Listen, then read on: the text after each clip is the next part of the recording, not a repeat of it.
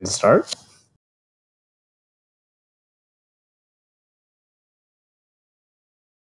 RIP? Okay, so yeah, my presentation is going to be about Kizumonogatari and how it was adapted as a film by director Tetsuya Oishi from the light novel by Nisio Isin. Mainly, I'm going to touch about how like they're both the same story, but they approach it very differently. The light novel is almost told entirely through internal narration and monologue versus the film, which Oishi, I have a quote from him later that explains that he wanted to cut out almost all of that. So naturally, they had to approach it very differently. So as an introduction, the Monogatari series is a pretty long-running show. The author is Nisio Isin, who wrote the original light novels. He's pretty well known for his wordplay and playing around with meta genre awareness and with the constraints of what a story can do and things like that. So Bakemonogatari is the first season. It was directed by Tatsuya Oishi. Then Shaft locked him up in a basement for 5.5 years, and then he made Kizu. Tomoyuki Itamura took over after Oishi. And he's adapted all the other TV series beyond that. And he's been pretty faithful to the novels, adapting the dialogue and monologues pretty faithfully. Because that's usually what people think about as the appealing part of Monogatari. Even Oishi and Shimbo have mentioned it in interviews how the appeal is in Nisio's dialogue. So that's all more interesting how Oishi tried to approach Kizu by cutting out all the internal monologue, which is the vast majority of that. So that brings us to Kizumonogatari. It's like the second most recent entry in terms of when it was released, but it's actually the second novel release, I think, or third, I think, actually. And chronologically, it takes place before all the rest of the series. So this is truly the beginning, or at least in the light novel itself, it sort of mentions that it's a beginning, and it's the beginning that he chooses to tell the main character, Aragi, and translates to Wound Story. It's a story about how relationships sort of rely on vulnerability and opening yourself up to being wounded by other people, and as well as actual physical wounds, as you can see in the pictures. Like I was saying, the production was announced in July 2010. It was released finally in January of 2016. So it's a 5.5-year production. Took a long time, but the polish really shows, and I really want to talk about that.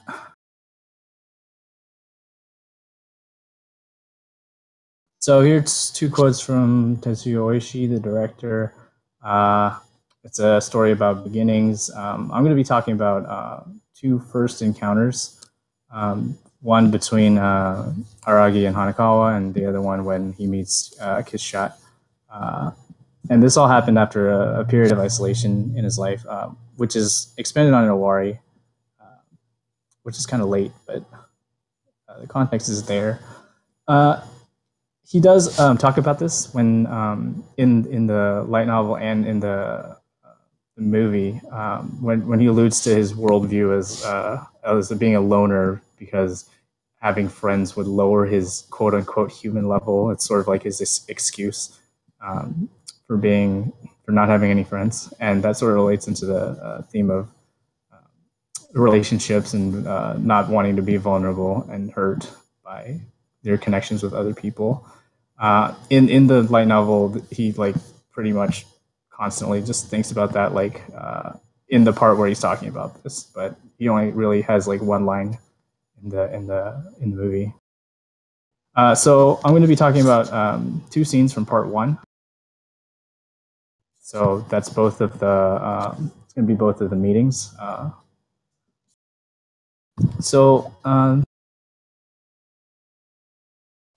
The main difference between the films, and the light novels, as I said, is that Oishi decided to cut out all the monologues.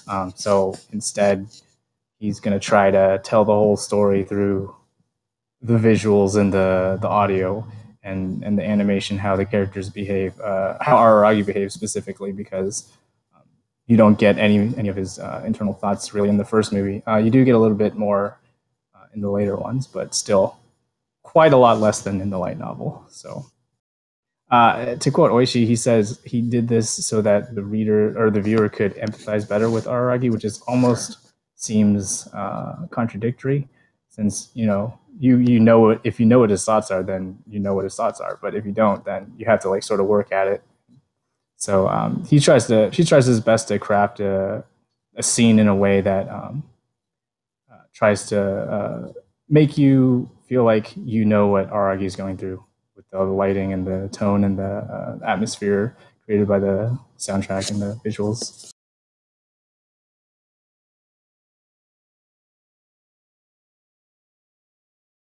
All right, so the first scene I'm going to talk about is here's a not safe for work warning, just in case any of you guys are at work on a Saturday night.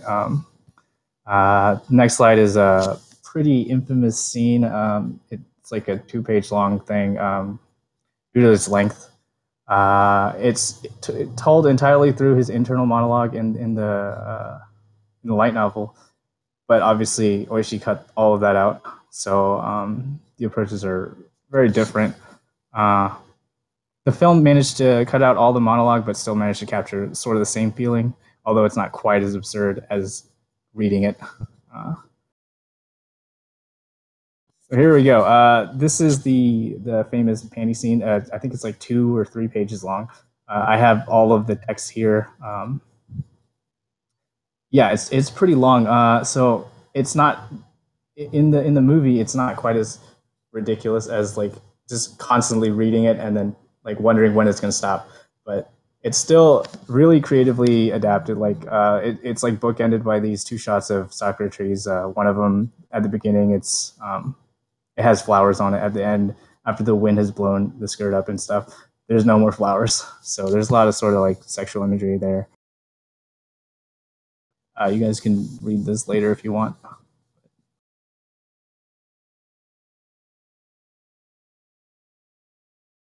Oh yeah, I'm gonna have quotes from the book on top of scenes from the movie. Is generally what the format's gonna be from here on out. The light novel also lampshades the length of the scene with Hanekawa like saying, "What are you? Why does it feel like I just had 2 pages of description of my panties or something like that?"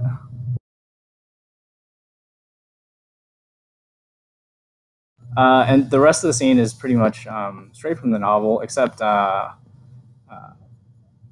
it's done really well. Even the little character details, like the little hop hop hop thing, are translate very well visually, and I think Oishi did a good job there.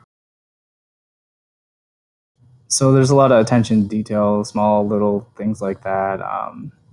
This is one of the first scenes in the movie, and it's the first encounter, like I was saying before. Which and then the next one I'm going to talk about is the second one, where he meets Kiss Shot, Acerola, Orion, Hard Under Blade. That's a mouthful. I don't think I pronounced that correctly, but whatever. So this one is one of my favorite scenes in all the films, probably all of anime. It's the subway scene. It's not in the light novel. So the light novel sort of starts here with the single lamppost that's lit up, but there's no subway part. It just almost immediately cuts to the shot of her. So this next slide is this is from episode 1 of Bakemonogatari. At the beginning, they sort of flash this. This is more faithful to the light novel. You just see the lamp, she's under it, and then boom, the scene starts. They just talk. Whereas in the movie, you get this stuff. You get like all this kind of shafty like intercutting. This says SOS in Morse code, and then you get this whole harrowing like suspenseful 12-minute long segment of just slowly walking with like this really suspenseful music, as you see all this gruesome detail with the red on the white, sort of like uh, uh, reminiscent of the Japanese flag, which is a motif that like shows up multiple times too. You get more of this stuff. Just really, um, really interesting to look at. And then, like I said, he's like walking down this place for 12 minutes. It's almost like he's descending into his own personal hell for the next 2 weeks of his life, which is what the light novel describes it as. So here's sort of where the light novel picks up, like where they come back together, the movie and the novels. The light novel does build it up like pretty well. It spaces it out more with the thoughts, like in terms of like physical page space. So it's the rhythm of it is sort of parallels what the movie does. I think the movie captured that feeling really well, even without the monologue, just adding that whole subway scene with the suspense.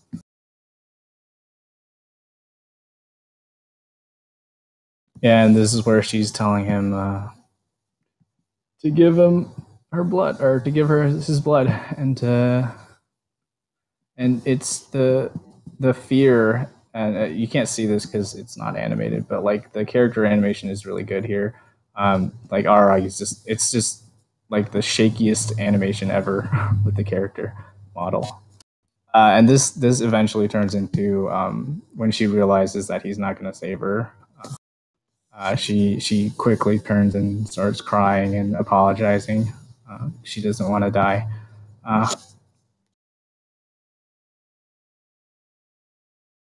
And this next part is where he runs away for a bit. He sits down on the stairs and then he hesitates to leave. This scene's really nice in the movie because like right before this is all hectic and stuff with him running away, and then it just suddenly stops, and all you hear is this baby crying in the background. It's like representing her crying, and he contemplates why would I go back? Why would I help save this monster with my life? And then he sort of comes to the conclusion that his life is up until now is not worth anything. So he's like, okay, I'll just give it up for this monster. And then she's super surprised by that too.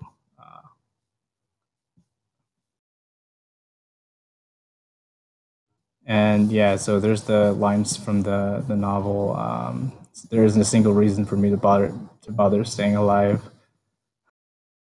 And then it's so he does something stupid, and he fully prepares himself to die.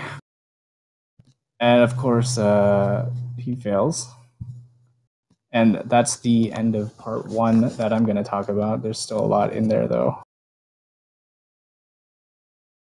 Okay, so part 2, I'm going to briefly mention some differences in part 2. I'm mostly going to focus on how the antagonists differ. So in part 2 is basically the fight against the 3 hunters. In the light novel, they get a lot more dialogue, and like there's sort of like a back and forth about like why they're hunting her, and then what their motivations are and their speech mannerisms, but you don't really get too much of that in the movie. Instead, the movie tells it through the fight animations, like how they behave when they fight, what kind of things they try to do, like guillotine cut or dramaturgy up here in the corner. He's like he keeps that face like the whole fight, and he's just really straightforward, just wants to punch him in the face. This guy, he also he keeps like this cheeky grin the whole time, because he's just kind of crazy. And then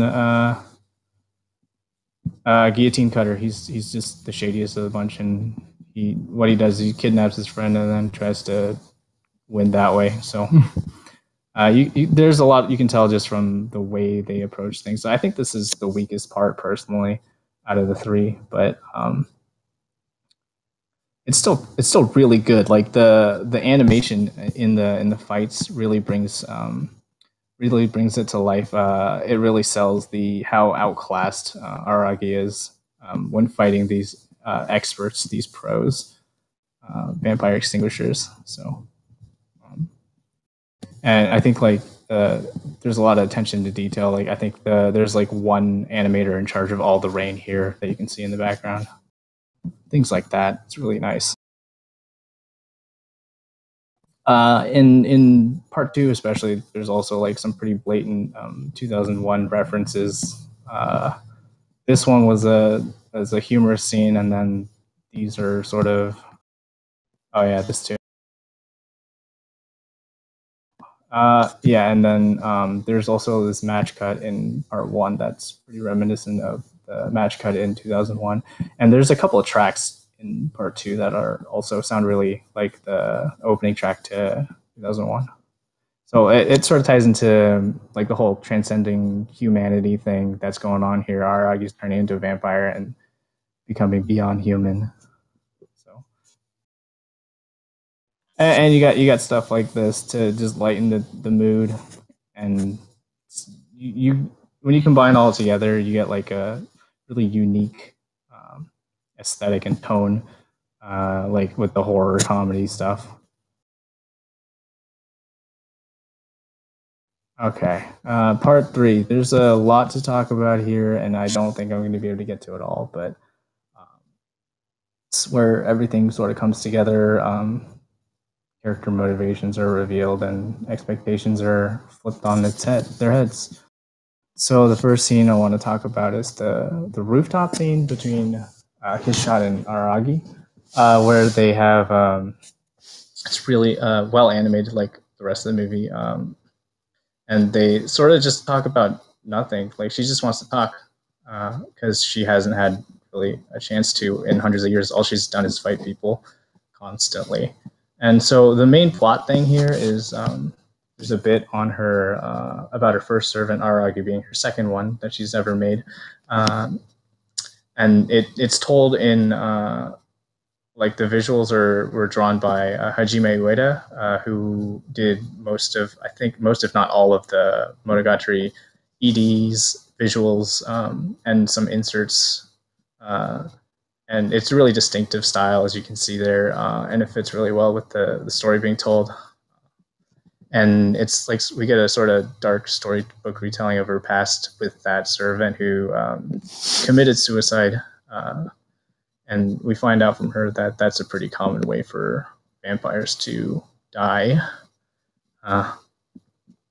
And that's a really important detail that the film actually doesn't go into very much. The light novel goes a lot more into detail about the like suicide and vampires and like the whole being immortal, boredom, things like that.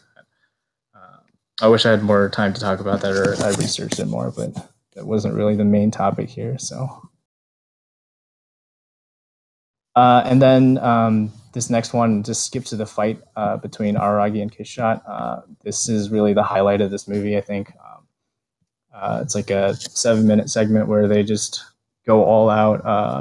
The only way two immortal glass cannons really can, just regenerating their body parts before they can even hit the ground. Like that top scene with the heads, and then this one I really like, where she punches his face and the skin flies off. In the background here, he's running away without a head and limbs. It's just like really nice balance on that edge between horror and comedy and action comedy. It's a really creative fight. I don't think I've ever seen anything quite like it before.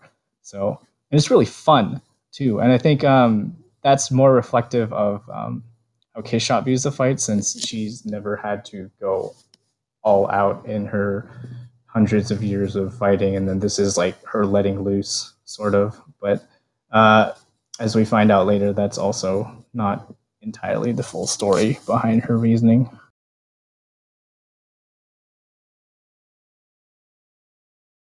And so with the aftermath of the fight, we find out her true motivation was to die all along.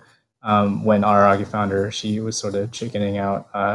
she came originally to die anyways, but at death's door she regretted it and got desperate. So she asked him, not really expecting him to actually help her. But when he did, she felt like, while sucking his blood, she felt like she could die saving him instead. And that was the decision she ends up making, resolving herself to make. And then Aragi finds this out, and obviously being who he is, he's not going to do that anymore. So he asks Oshino for a solution to make everyone happy, and he says, I can think of a way that can make everyone miserable. And so Aragi ends up making that decision. So it all sorts of builds up to this solution where everyone's unhappy with these two who would die to save one another, but would not accept the death of the other one. So the incompatible wishes sort of intertwine and arrive at this quote unquote solution. But it's more of like a stopgap than anything else. So the film does this. It does have this, and it's definitely there. But the light novel goes into a lot more detail and like sort of like supports it with like multiple lines of evidence. Like for example, in the light novel, Hanekawa researches how to turn a vampire back into a human. Finds out that you have to turn on the master servant bond to kill the master. So I mean, they have that like explicitly there, and then they hint at it all the time too. But I don't really think it was too big of an emotion, because like you really do understand the character motivations at this point. But the light novel just like makes it crystal clear, like sort of like hammers it in so that make sure you don't misunderstand, and like walks you through Aragi's like logic in arriving at the conclusion he does.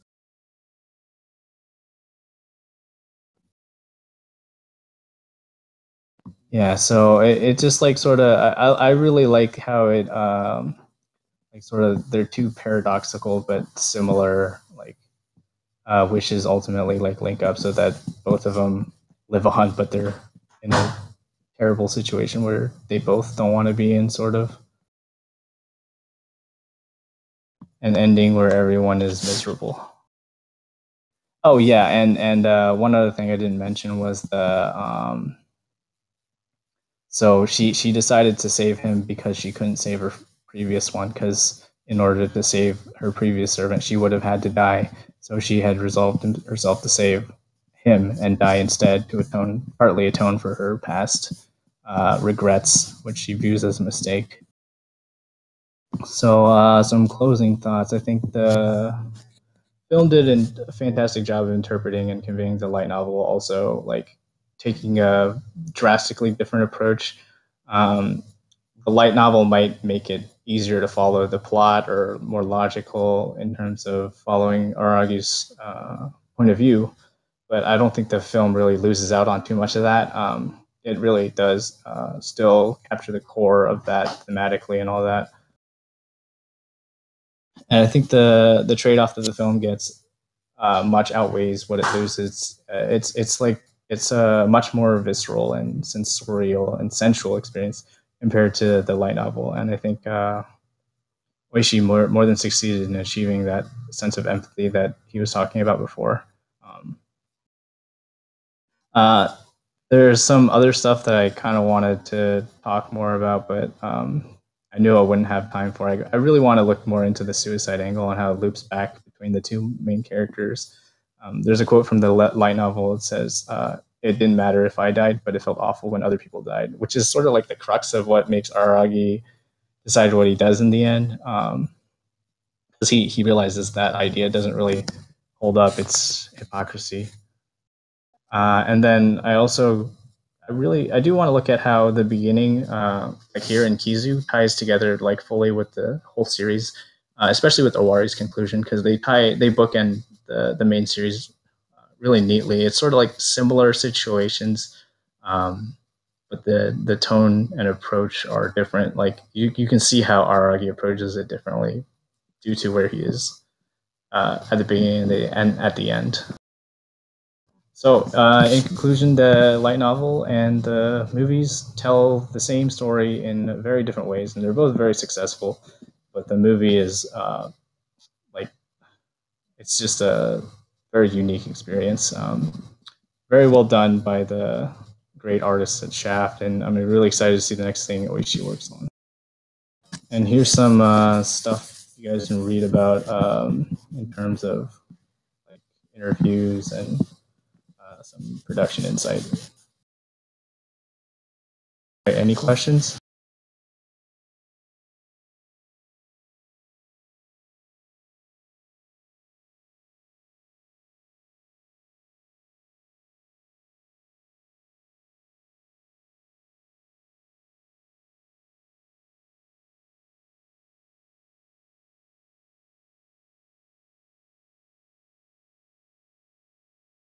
I can like upload the PDF if you guys want. Yeah, for the visuals on the PowerPoint, I'm gonna be honest. I used the PowerPoint like automatic design thing. I found out was a feature yesterday, and it was actually not bad. So I used that. No, there's actually not any of the Japanese flag things in the novel. That's like purely Oishi. Like a lot of like the visual stuff is almost purely Oishi. Besides the character movements, which are actually surprisingly faithful to the novel.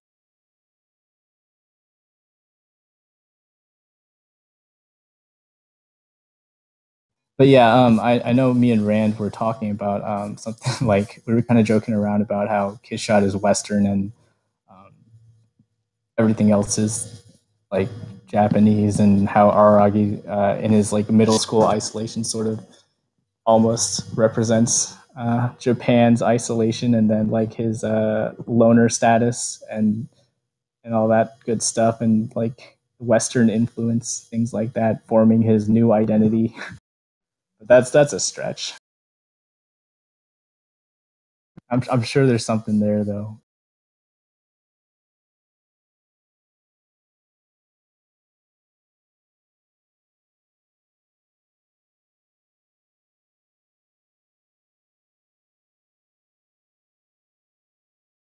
All right, I'll post these links.